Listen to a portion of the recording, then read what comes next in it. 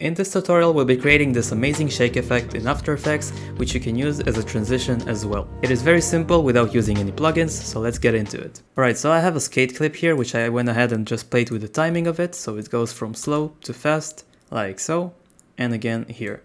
Here I just have the same shot, just flipped, so I can demonstrate how we use it as a transition as well. So I'm gonna go pre-compose this. Now this is a great effect to add these final touches for your music video or whatever you might be doing.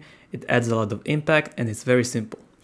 Okay, so starting off we're gonna go into effects and presets and add our wiggle.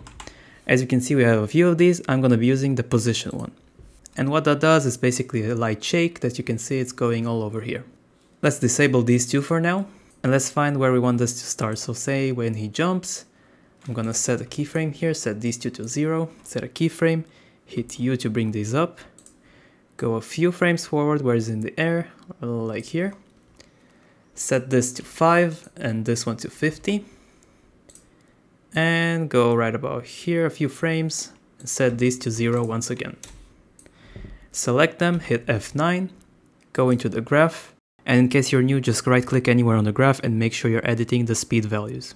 And just do like I'm doing here, so basically I'm going from slow to fast, and here from fast to slow. Let's enable these back and see what we got. Alright, as you can see we already have half the shake here. Let's add another effect that I'd like to use for this, which is exposure. Go to our first shake frame, set a keyframe for the exposure here, go to this keyframe, set it to 1, and let's go a few keyframes here and set it back to 0. Doing the same, I'm hitting U to bring these up, F9.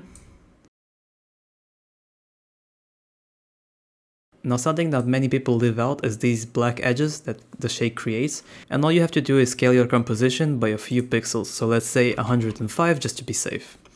And we fix that issue right away. Another thing is you want to make sure your motion blur is on, so it looks much smoother. And that is basically it. All that's left to do to drop it in a few spots is copy all these three. Let's say when he lands, right here, I want the second keyframe to happen. And let's see where we transition to the next shot, so right about here. And let's see what we got. Boom, boom. As you can see, this works nicely as a transition as well, and that is how you create a shake in After Effects. Very simple. I hope you found this helpful. Thanks for watching, and I'll see you next time.